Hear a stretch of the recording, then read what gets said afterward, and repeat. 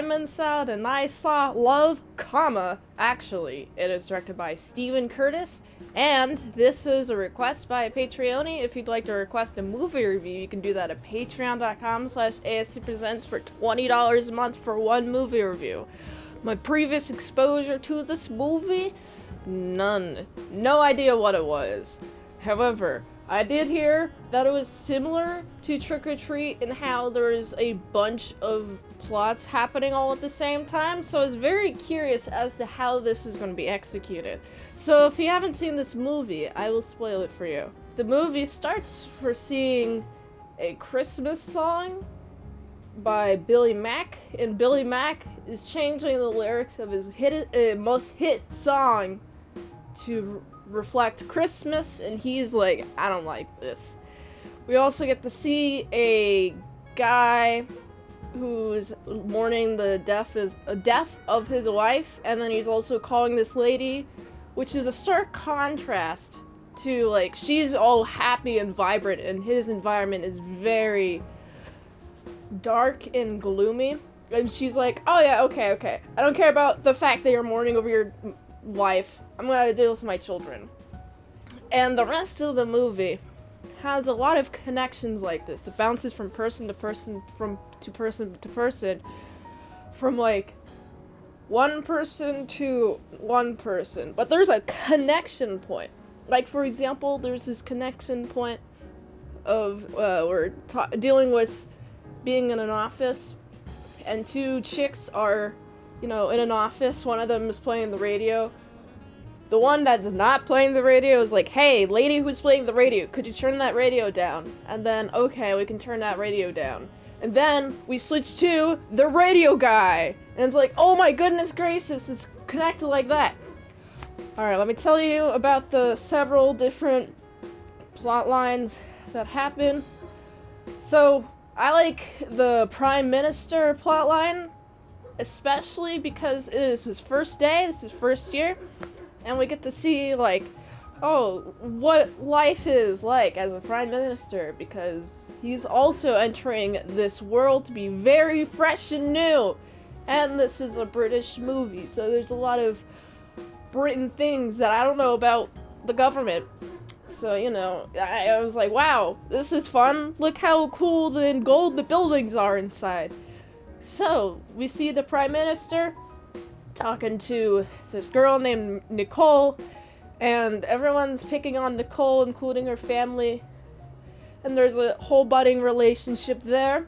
And I really like just seeing the way that the relationship kind of opens up and you explore it. And plus, since he's the Prime Minister, he has to hide the relationship from, like, everyone else. And he doesn't want, like, photographs. So I like this plotline is happening. I also mentioned the dead wife. Guy's mourning a dead wife. And it's really quite sad, because it's like, man, the feels. Also, the single dad and a son, and the son is in love. Well, he's a little sad until the dad is like, hey, what's up? And the son is like, oh, I'm in love. I will never be able to talk to her because she doesn't know who I am. And I'm like, dude, you haven't even approached her. Of course she doesn't know who you are. Just go approach her and be like, hello, I am child, and I have a massive crush on you. Companion. just do that. And then she'll be like, oh my goodness, I'm so psyched. You're so honest. But I'm going to turn you down because I have a boyfriend. And then, you know, that stuff could happen. But it's a really endearing conclusion when he has to, like, run all the way through an airport because she's American and she's leaving for the holiday. Like, no longer will he be able to see her, so he has to run through airport, go through airport security without a ticket, being chased, and go down the runway, go into the plane, sneak a kiss. I mean, not even in the plane. She's about to board the plane, and he's like, hi, your name? And she's like, oh, hi, my loving friend, oh pal, name of friendo pal, and he's like, what? I didn't even know you knew my name! And I'm like, she was probably just ignoring you, dude.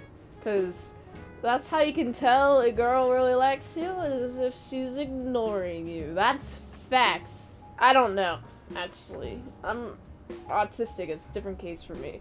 But enough about that. There's also, oh no, looks like someone is sick in bed. It's a little lady. The little lady's sick in bed. There's a clingy husband. It's like, I love you, I love you, I love you. She's like, go away, I know. Immediately I'm thinking, oh man, you must not like him that much. I mean, I don't believe that you're sick. You don't look very sick. You look like you're eager to get this guy out of your building, but when he comes back to grab something, oh, looks like you're the brother of the boyfriend is here sleeping with the girlfriend. So there's a whole three-way situation happening, and I'm just like, dude, cheating is not good. It's devastating. And it cuts away to like a different story right as you hear the girlfriend in the other room. Yeah, just come have sex with me twice before Jamie gets home. And then it's like, oh goodness gracious, y'all just got caught. Man, what will happen now? There's also a couple other fun storylines, such as, oh, well, there's this boss man. You know what he's boss manning about? The boss man has a wife. She's quite lovely. But there's this woman. Oh man, she's a temptress. She's like spreading her legs wide open for the boss. And it's like, not at work. Jeez, close your legs, lady. I'm trying to make money here. Having sex is losing money, okay? No, stop. Close your legs, please. Ugh. And so, I'm just glad that she eventually does close her legs. And then takes her clothes off! No, she doesn't do that. What she does do, she tries to ask the boss man, hey, I want something shiny.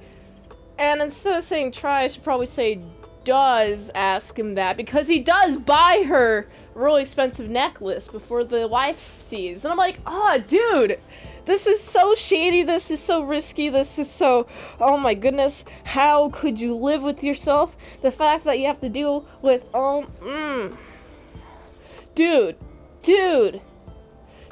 thank goodness that you have the jewelry salesman is just deciding to take forever to wrap your gifts, or else it's just going to be like, oh, you got away with it, and you wouldn't have felt bad. But since your wife saw that you have the jewelry, and then she never got the jewelry, and she's like, oh, you probably gave it to another girl, which you did.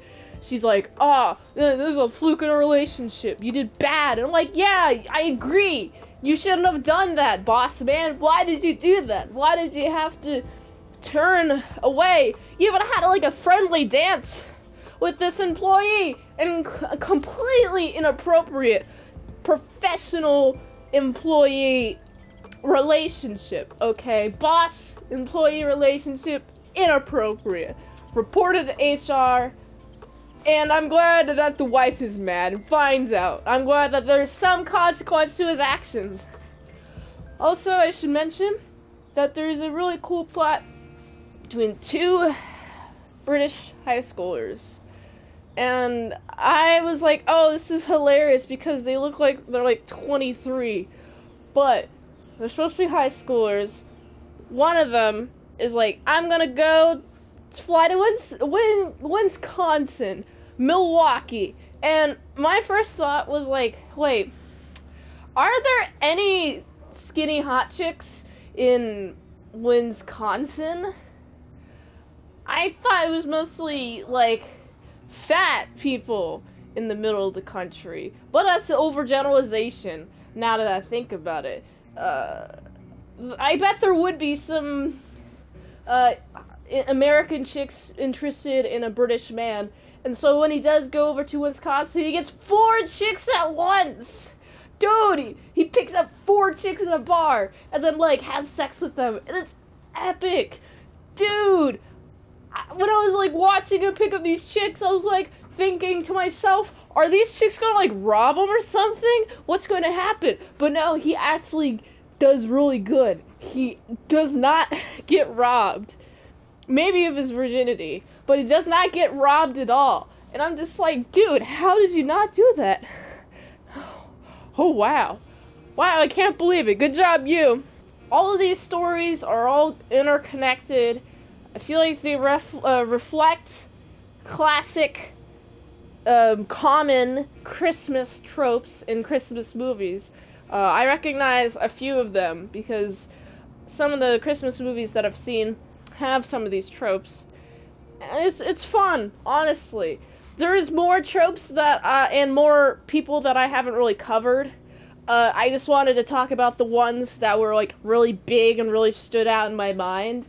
But I also don't think I'm doing this movie justice, because I'm kind of talking about each individual timeline out of its timeline order. All of these stories, like, of all 12 people happen, like, across, like, 2 hours, or maybe around 2 hours, however long this movie is. And all of these characters are fleshed out. That's the thing. I think this movie does a really good job of, like, exploring romance and love. And personally, I'm not, like, the biggest fan of romance, just 'cause it can get very sweet and, what's a sweeter word for sweet? Sickeningly sweet. That's the best I could really come up with. I think that this movie has a lot of moments where it can switch from one character to the other to break up any sweet moments that last too long. I'm like, okay, great, you guys are looking lovingly into each other's eyes, wow, oh, you guys are making out, cool, amazing, I guess. I feel like I just generally dislike romance movies in general. Even before I had sex and after I started having sex. Did not like romance movies, so that's a personal taste of mine. Again, though, if you like romance movies, if you're like, oh, I have a big emotional soul for romance, I would watch this movie. It takes place around Christmas. It is a Christmas movie in so much that it sometimes takes place around Christmas, and also the epilogue.